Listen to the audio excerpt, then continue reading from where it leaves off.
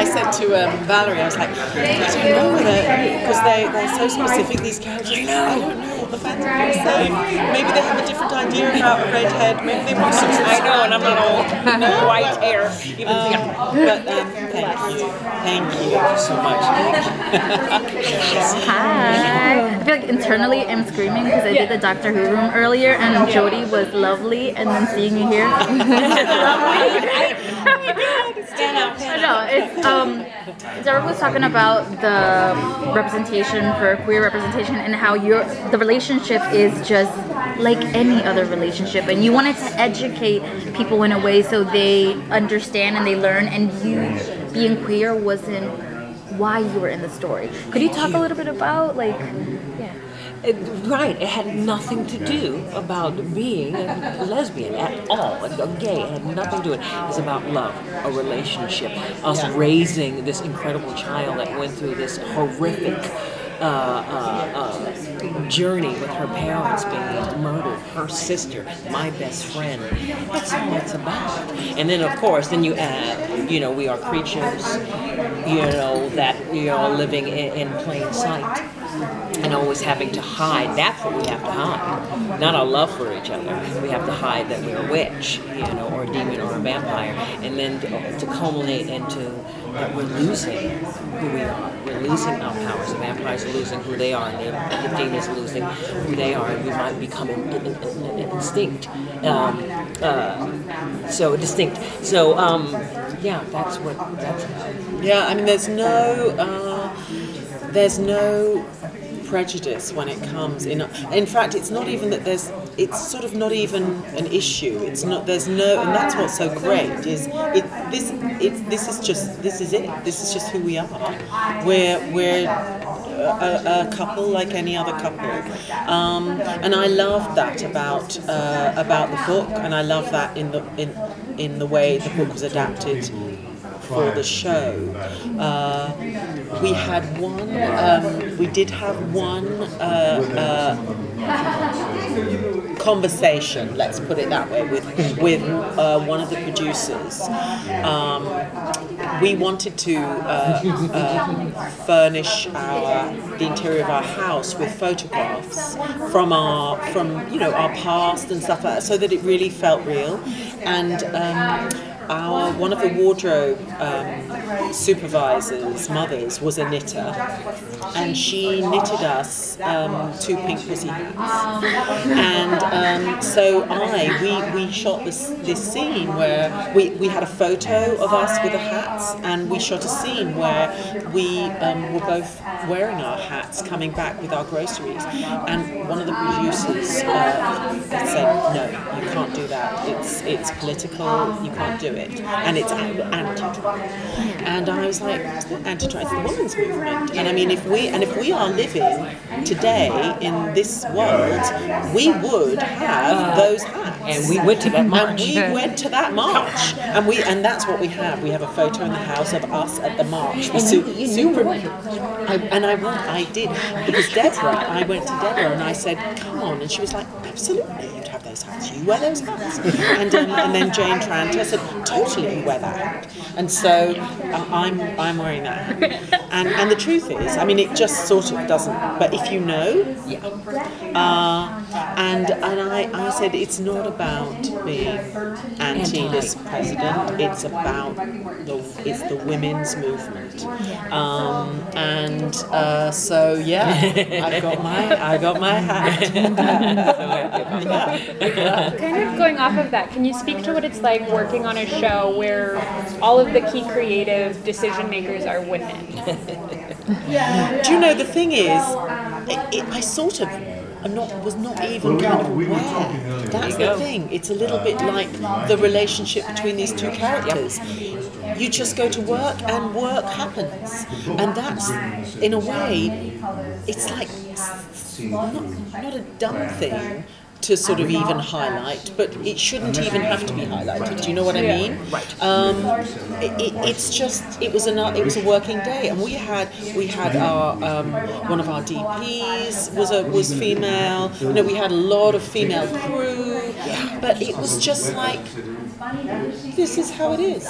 But thank God for it, and thank God that it wasn't, in a way, made an issue. It just was a working day, and that's how it should be. Right, and I know we celebrate was it film female women in film Friday, and so we said, oh guys, we need to take a photo, and then when you look back at the photo and see how many women, it was like awesome. But as she said, while working, we're just doing our job, and we're having a time of our life, and we've been taken care of, and we're doing great work, and we come together, blah blah blah, and so happy they're women. Come on. Right, but you don't notice it until we took that photograph. It's like, oh my God. Yeah. So hopefully that trend will continue. Where it won't be an issue. It's just you do it because why? You're good enough to do it. Yeah. Not because you're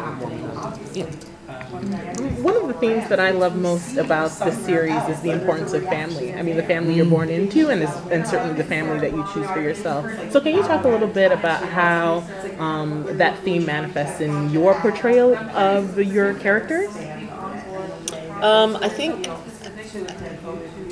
when you first see Sarah and Em, for a large part of the beginning of the series, you just see them on the end of a phone, sitting in the porch, sort of having long-distance telephone conversations with Diana and getting terribly, terribly concerned because we're hearing about vampires and what? She's not there with us. And you come home here. No, I'm not going to. What? I'm in love with a vampire. But I think that it's. I mean, my God, they care about her. They are. You know, they have this. They live in this gorgeous sort of bucolic valley in their lovely house, and it's and they've been very protective of Diana, but she's had to, like any child, has to leave the nest at some point and has to make their own way and has to make mistakes, but. The frustration I think that Sarah feels is a frustration born out of deep love and care for Diana, and also, I mean, the things that you know, that you hold in your heart, that you don't even share with me, are also born out of deep love and care for Diana and for her well-being. And also for me being an outsider coming into the Bishop home, you know what I mean, and coming into this family. She had great parents. Diana had great parents, great sister, and then them not even accepting me, but you know, and when I say accept, it's not because I'm gay or black or anything like that. It's accepting just, you know, someone that she loves and wants to break into her family. And I'm now part of the family, and then to be able to raise her child. This child, I mean, and I'm trying to look for the word, given that gift, they've allowed me to help raise. And nurture. Because you are the nurturing one. Right. But, you know, coming into the Bishop home, because I'm not a bishop, But you're a Mather, but they also both come from, like, the Mather line, the Bishop line, go way back. And so these two women also absolutely hold on to their heritage, and it's crucial and important. And that's the thing that they both try to instill in Diana, is recognize your heritage, recognize what you are, who you are, where you've come from, and hold on to that, because it's disappearing. And you know, that is a huge part of the story. Can you, I feel bad, I'm the only guy on the table. Can I speak? I don't know. Anyway, the books have got a very passionate fan base. Can you talk about the first time you sort of experienced the book or read the book, what you thought of it, and what can fans expect from this show because there's not much out there, but there's a hunger, obviously.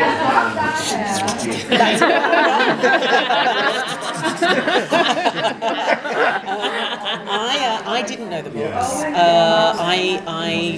After I accepted the role on the strength of the adaptations, the script adaptations, I then started to read the first novel, and we've both talked about that and said, I mean, it's absolutely integral. You have to read the book because the book actually then really informs you as an actor and gives you all of that background and gives you all of the texture that you can call upon when you're creating a role. But I have, because I'm not very good at social media or anything, I have no idea about the fandoms. So I don't know how big or passionate they are. But I just hope that they like us. Right, that's always. Please like us, please like us. But because I am on social media, yes, they are very passionate. But they're all from all the tweets that I get, and I read everything, and of course, following Deb, and they love you. They're so excited about me, and they're so excited about us playing, and they love the choices that were made in casting. They really do. And as I said, as I was sitting at that table, I'm a huge fan of this. Harry Potter, come on, Lord of the Rings. So I get it. I understand it as a fan. I know what I have in my head, and I want to see that. But also as an actor, I am accepting that things have to change, and I might have not made that choice on that actor, but I'm going to go with it, and you end up falling in love with him anyway. But the fans have been awesome, just on the fact that they know us from our other work, and I think they chose wisely. I really do. Do you know what I also like? Just having watched we've seen the first 4 episodes. We've seen the sort of I mean, they still have work to do on them, but we've been given the opportunity to look at them. And actually, what I really like, I mean, aside from the fact that it looks gorgeous and it's it's beautifully lit, it's incredibly filmy, considering that it's on digital, and they've come a long way with the digital format now. And it's amazing how much depth there is. I mean, it looks more and more like film every day. But also, I just think we actually all look real. We look normal. We don't look sort of glossy, overmade. I mean, particularly, let's say, Teresa and Matthew. I mean, they're beautiful, they're gorgeous, but they sort of look like real people, not like sort of Hollywood celebrities playing these people. So I think it helps to really root the show.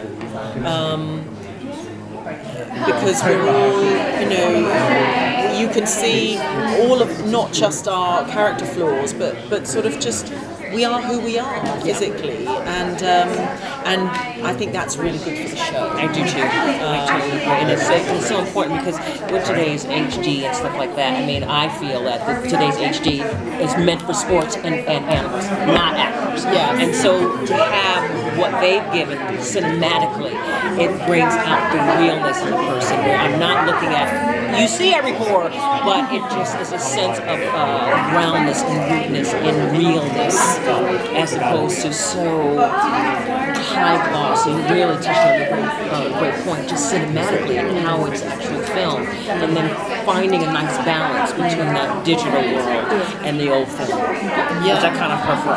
Yeah, gauze over that lens and everybody flawless.